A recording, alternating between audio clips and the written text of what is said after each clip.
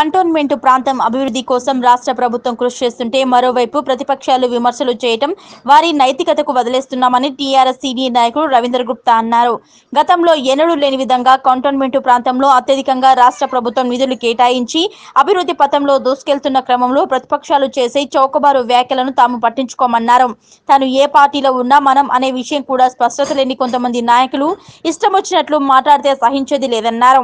Cantonment board సభ్యులు ఉపాధ్యక్షులు రామకృష్ణ ఆధ్వర్యంలో అభివృద్ధి పథంలో ముందుకు వెళ్తున్నారని ఆయనపై విమర్శలు చేయడం ఎంతవరకు సమంజసమని ప్రశ్నించారు.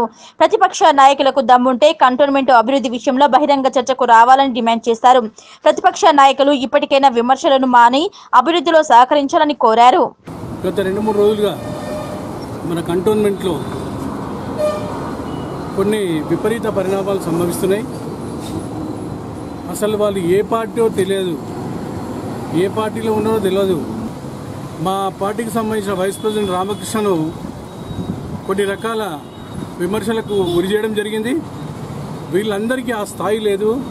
అసలు రామకృష్ణ వైస్ ప్రెసిడెంట్ అయిన తర్వాత రామకృష్ణ గురించి నేను చెప్తున్నా, ఒక టీఆర్ఎస్ పార్టీ ఉద్యమకారుడిగా గతంలో 2015లో అధికారికంగా టీఆర్ఎస్ టికెట్పై కంటెస్ట్ చేసిన వ్యక్తిగా రామకృష్ణ గురించి నేను చెప్తున్నా. ఈరోజు ఈ 5 సంవత్సరాల నుంచి కానీ 6 సంవత్సరాల నుంచి కానీ ఏ రాత్రైనా ఏ పగలైనా ఫస్ట్ ఆయన అందుబాటులో నాకు ఉంటాడు. వ్యక్తిగతంగా నేను చెప్తున్నా.